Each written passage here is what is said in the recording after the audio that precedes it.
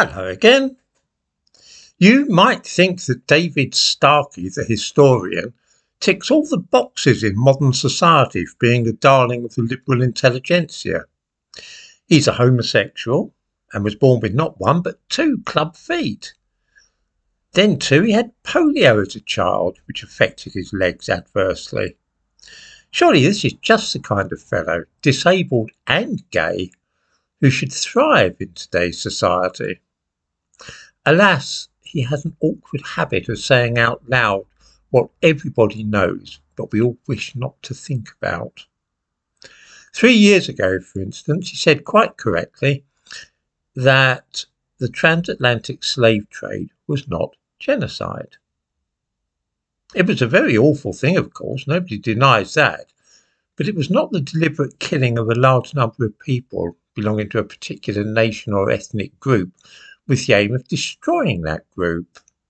Indeed, deliberately killing people from West Africa would rather have defeated the object of the exercise, which was a commercial one. Nevertheless, this was enough to see Starkey cancelled, as we now call it. His publisher dropped him and he became an academic outcast.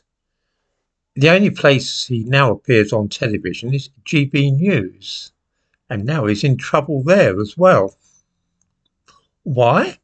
Because talking about the coronation, he said that Prime Minister Rishi Sunak is a man of immense power, of extraordinary skill, but really not fully grounded in our culture. He was referring, as he explicitly made clear, to the fact that Sunak is a practicing Hindu and Charles is the head of the Anglican Church. The coronation is a religious ceremony full of Christian symbolism, so I dare say that a Hindu won't really feel about it the way that churchgoers, or even the average English person who only goes to church at Christmas, might.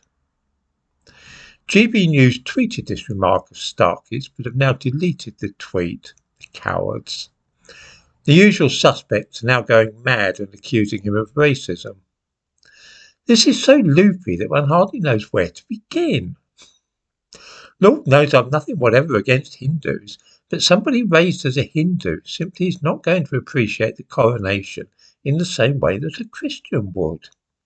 Not only that, but there's no tradition of Rishi Sunak's family showing any particular attachment to any country or even continent for more than a few years at a time.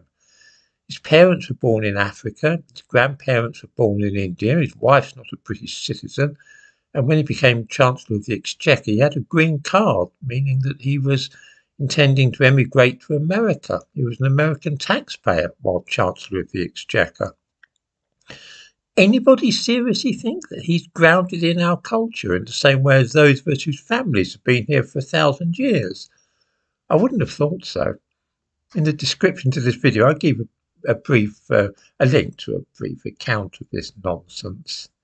It's a classic example of somebody speaking quite plainly and saying something true that we all know to be true, and then everybody getting worked up into a synthetic fury over it and pretending to be upset.